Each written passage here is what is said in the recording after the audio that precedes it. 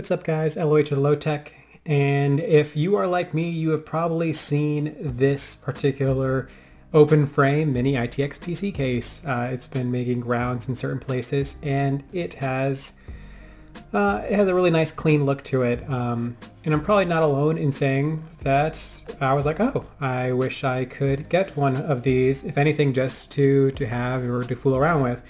And also, probably like me, you don't have access to aluminum cutting or do not want to pay to get that done somewhere else. But I do have a 3D printer, so what can I do to get this printed? So this is a design that Honus has created to do the aluminum cutting. And it's a pretty nice design. It's very clean. There was a couple issues though that made me want to not use strictly this. Number one is it is too big. So you can't really tell obviously from the screen, but this is over 400 millimeters tall, which if you have a 3D printer, having any dimension above 400 millimeters is going to be very, very rare. So right off the bat, I knew that I couldn't leave this as is. I needed to make some changes. The second thing was this was created to house an ATX power supply. So an ATX power supply goes here, and if you are into small form factors, ATX is kind of out of fashion. They use SFX power supplies. So that was another change that I wanted to make. And then the third thing was he was asking everybody to drill their own holes to mount the motherboard, mount the graphics card, mount everything, and I did not want to do that, just because obviously if you have ever created a case yourself, you know that the holes need to be in very precise locations or else it doesn't work. Either that or if everything lopsided. So I wanted to kind of take the guesswork out of that.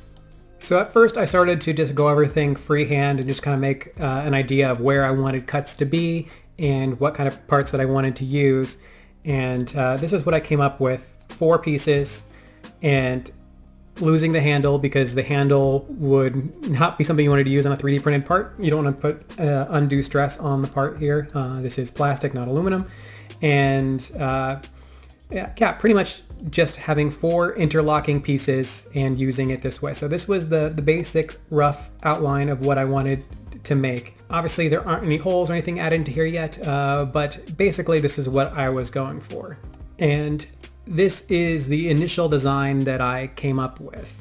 So still has 4 separate pieces, and took a lot of the design language that was used in Honus's original aluminum design, but I did make the changes that I talked about. I added in the holes here for the motherboard, and I also reduced the size of the power supply and also added in the openings there, the holes there, as well as added in locations for pegs so that you can connect each of the 3D printed parts together, make sure everything's all lined up nice and neat, as well as, since there's going to be a slice all the way across here and you're going to have to either use the pegs or glue it together, having the pegs in there, make sure everything's lined up so nothing moves while the glue is drying. So this was the original design that I made, and if you are on Reddit following the small form factor thread, then this is what you saw.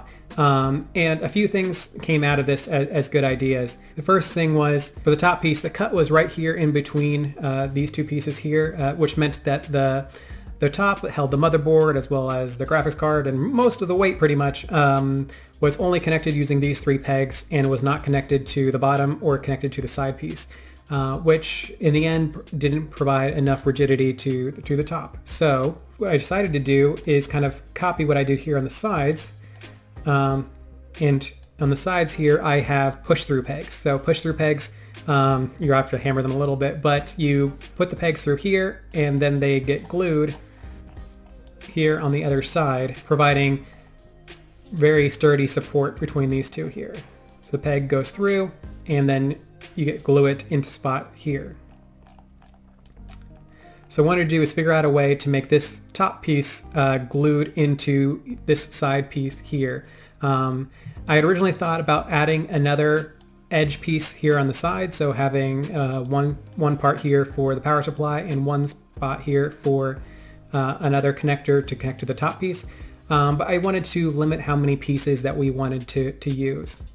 The second thing that I wanted to adjust off this initial design was the base. The base did not provide very much support for the PSU because there was this big opening right here. And I didn't want to make it a flat piece because that would be a lot of plastic. I didn't really want to use that. So I decided to add some more support there. And then also add in a spot here for the power switch. But for the most part, this was the final design. And this is what I came up with. So for the bottom, I added another spike here, just give it some more support without kind of filling in all the bottom. Added in the hole here for the power switch, as well as extended this plastic piece up here to the top so that there was an additional peg that now connected to this top section of the 3D printed part, so to give it a little more support. Another thing I did is that when we initially printed everything, I found that this base did not have enough support, and it was just a little bit flimsy, so I added more push-through pegs here, although I guess they're now just on the bottom, but they go completely through, and they connect directly into the feet. So this feet now have 6 different pegs plugging into it, whereas before they only had the 3 here against the back piece. So now they're fully connected to the back plate and to the side plate, giving them a little more support. But this is how it turned out. I'm actually pretty happy with it. Everything lines up really well, and has given me a few more ideas on different cases that I want to design, kind of using this method. Not necessarily doing more open frame cases, but maybe just doing stacked cases like this. So look forward to those cases coming out soon. You can download this now on Thingiverse as well as on Cults 3D.